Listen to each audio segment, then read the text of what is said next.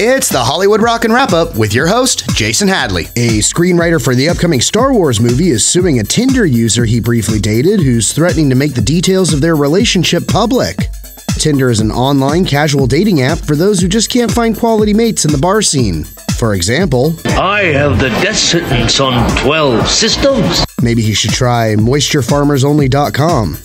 Kim Kardashian's releasing a new line of merchandise in time for summer, including a pool floaty shaped like her butt. As far as where you'll have to put your mouth for Kim to blow up, pay close attention to her instructional video co-starring Ray J. The country of Israel is delaying their primary elections by a day due to an upcoming Britney Spears concert in Tel Aviv. Thankfully, getting around any Israeli city's no problem, as according to Palestinians, everything's just a stone's throw away. And that's the Hollywood Rockin' Wrap-Up. Follow us on Twitter @RockinWrapUp.